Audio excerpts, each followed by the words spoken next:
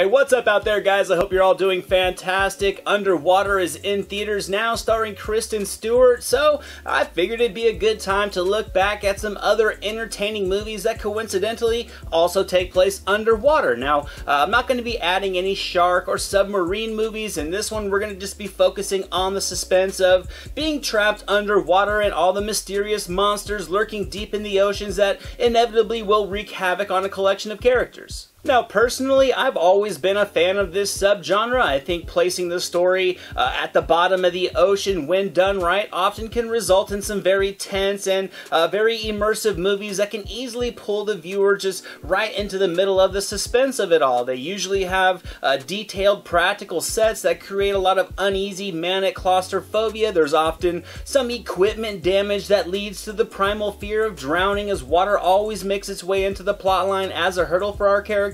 And more often than not, added to the nerve-wracking confinement of this backdrop is a supernatural or monster element that will also come into play to test the survival instincts of the cast. Yes, these movies are much like those set in space on expansive ships. A couple dynamics here and there can be swapped up and the result is pretty much the same. In my opinion, it's thrilling cinema. So let's get into my list of 5 entertaining underwater movies, and these are in no particular order. Now, first up, I have Sphere from 1998, based on the Michael Crichton novel and directed by Barry Levinson, starring Dustin Hoffman, Sharon Stone, Samuel L. Jackson, Liev Schreiber, and Queen Latifah. This story centers on a team of specialists that are called in when this mysterious ship is found at the bottom of the sea, buried underneath 300 years worth of coral growth. They travel to the ocean floor to enter and study this ship, and it results in some terrifying manifestations that will threaten the sanity and the survival of this entire team. And I think what makes this movie so much fun is the ensemble cast, their unique personality, and a plotline that really felt smart and inventive. This one doesn't focus on a central monster as the villain, but instead it uses the manifestations of the characters' fears, and that's what really drives the suspense. It creates a good variety to the tension-filled moments. It adds plenty of unpredictability as well. On a first-time viewing, it's really hard to guess where this story will go and which characters are going to make it out, and I think that's what makes it so intriguing. You kind of learn and face things as the characters do, and it really throws you into the world of the story with them, and I think with the steady progression to the plotline of this crew boarding this mysterious ship, that the tension really is felt. Each of the characters is pretty much there because of a certain field of expertise, and I thought watching them bounce dialogue off one another to problem solve and figure out the mystery of the events taking place was a great time, because it's very interesting and it felt fresh. I thought Stone, Hoffman, Jackson, and Schreiber just had a great chemistry with one another. They all had differing personalities and relationship dynamics that created a nice alternate layer of appeal to the main plotline. Another strong positive with this movie is that it has a nice balance of story and character development, which results in nobody really feeling disposable. Everybody is given a purpose. It keeps the focus on the science, the problem solving, and the fantasy side of the supernatural, which translates into a collection of scenes that I felt were as interesting as they were frightening. The intensity of the scenes continually ramps up, and with a great cast, the emotional energy from the performances really are felt. I think it's going to be able to keep you on edge. It's going to have you thinking, and it's always a good time when some underwater storytelling is what you're in the mood for. Next up, I have Leviathan from 1989, directed by George P. Cosmatos, starring Peter Weller, Richard Crenna, Amanda Pays, Daniel Stern, Ernie Hudson, and Hector Elizondo. This story centers on a group of deep-sea miners who, on a job, come across this sunken Soviet ship. Curiosity, of course, it gets the better of them. They venture inside of this ship and they unearth something that was possibly meant to be left alone in the deep sea. Something, of course, follows them back to their ship, and this team of miners is going to have to fight for survival. Now, this movie certainly does feel like a bit of a blend of Aliens and The Thing just set underwater, but I gotta say, it works for what it wants to accomplish. It's relatively intense despite the formulaic progression, and I think it's because the cast was solid. I think Weller, Hudson, Stern, and Crenna were all just fantastic for the needs of their roles. Their characters are blatantly cut and paste players, but I think their screen presence really infuses enough charisma and personality to create a group of characters you can really find some appeal in, despite knowing that most aren't going to make it out of this movie alive. It's a formulaic movie with some flaws, but it's also kind of just fun to sit back and watch for what it is. It's dated in terms of the banter between the characters, and it certainly does borrow a lot of tropes from other movies, but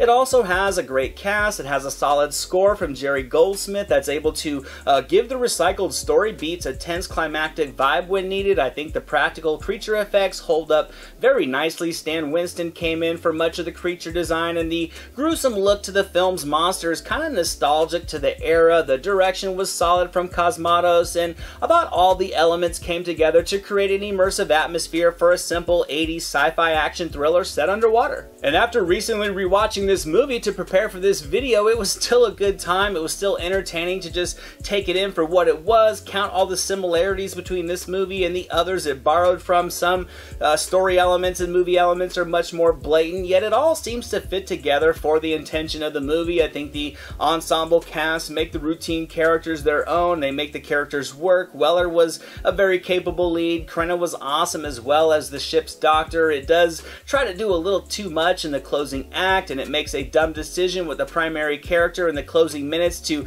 get that cute ending that they wanted, but regardless, the movie that leads up to it can provide some solid underwater suspense when that's what you want. Now, this next movie is easily the biggest movie on this list, that being, of course, James Cameron's The Abyss from 1989. This one starred Ed Harris, Mary Elizabeth Mastrantonio, Michael Biehn, Kimberly Scott, and John Bedford Lloyd. And much like Leviathan, this plot also follows a team that travels to the bottom of the ocean, this time to assist with a top-secret recovery operation of a lost nuclear submarine. And once inside, they encounter an alien species, and as you can guess, all hell breaks loose. Now, I don't think there's any question James Cameron really pushed filmmaking to the limits, and the result was a film that, like no other, truly brought the viewer underwater with the characters. To me, this movie kind of felt like Close Encounters of the Third Kind, just in the ocean, and I thought it was so very well made. The storyline is nicely layered. It has just as much character-to-character intrigue as it does compelling science fiction. This is just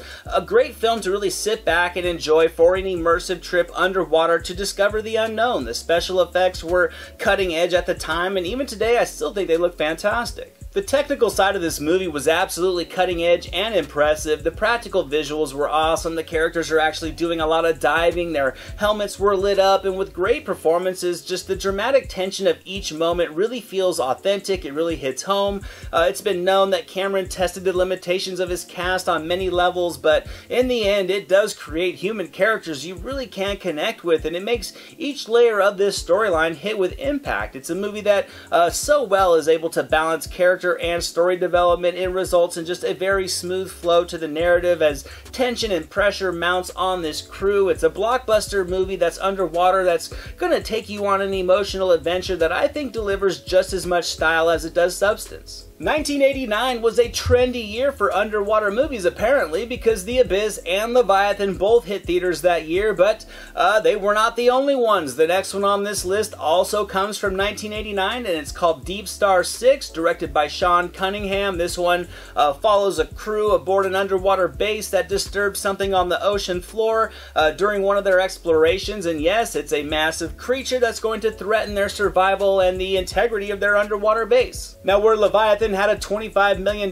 budget, Deep Star 6 had a modest $8 million to work with, and it does show. The visual effects were dated even back in 1989, and they're pretty comical to sit back and watch today. The cast is made up of much smaller names, but I do think they brought more than enough effort and energy to their roles to create some appeal for some otherwise very thinly written characters. My childhood crush and the first love of my life, Nia Peoples, is in this movie as well, and while she doesn't do too much, it's still a bonus for me in this movie. However, I do think though that Miguel Ferrer really came in with a charged performance that brought a lot of that needed tension as this group's wild card once all the shit hits the fan. It follows all the usual creature feature beats. It's pretty much a copy of Leviathan and The Abyss, just coming out in the same year, but I do think it brings one element that makes it a fun movie to watch, that being the human element to the story. Surprisingly enough, the creature is ridiculously bad on every level, but the issues and the roadblocks that are thrown at these characters does create a surprising amount of intrigue. The story does a good job of testing the limitations of the characters, their ability to handle stressful situations, their strength as a group, and it also explores at a very surface level feel the mental breakdown from having to make difficult decisions, and I think that's what makes this movie a good time to watch. And even though the underwater modeling and the creature effects are not very good in this movie, I gotta admit they're still kind of a bit nostalgic, at least for an 80s movie geek like myself. The final act is just no question, it's a template of Leviathan's closing act, and it looks like something made from the late 60s or the 70s, but for a step back in time to see an underwater movie that shows effort from the cast, I think this movie is a good time and worth a watch. The final movie on this list is a little bit different than the others that we've talked about so far, that being Pressure from 2015, starring Danny Huston, Matthew Good, and Joe Cole, from director Ron Scalpello. This story centers on a group of workers that travel in a submersible down to repair a section of pipelines on the ocean floor. A massive storm hits, their connection to their ship is broken, basically leaving these 4 men stranded at the bottom of the ocean with little air or options at their disposal. This is a film out of the UK that I stumbled across a handful of years ago, and I really enjoyed it. I think the premise was very simple. It centers on just this single predicament that created a natural uneasiness as it kind of just explores the effects that stress can have on different personality types. The script really lays out character traits that actually do have an impact on the events in the story. You don't really know everything about them, but you learn just enough to connect with them and to pretty much understand where their decision making is coming from. A small group of men in a motorless pod on the seafloor sounds like something that's a very tense scenario, and with no communication to the surface, the result is just a helplessness that can really lock you in as you watch. I think this is a movie that can very easily pull you into the stress of the plot, and with great performances from Good, Huston, and Cole, all the emotional layering the characters experience is easily felt while watching. It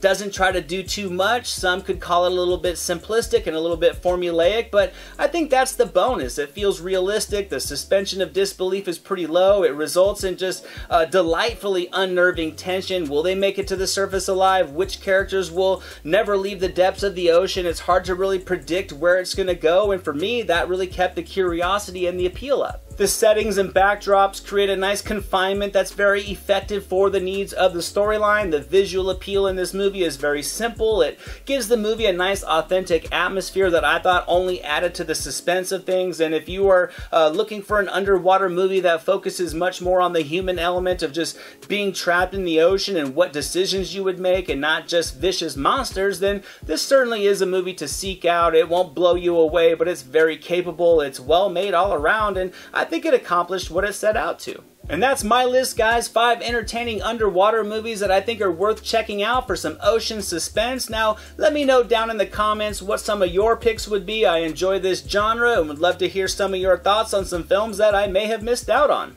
Thank you so much for watching this video, guys. I hope you enjoyed it. If you did, drop it a thumbs up, leave a comment below. I'd love to talk movies with you guys. Share it with your friends, and without question, hit that subscribe button and the notification bell so you can never miss a video. Here are some links to some recent reviews just in case you missed them. All my social media links and the link to our official website are down in the description below, and I'll catch you next time.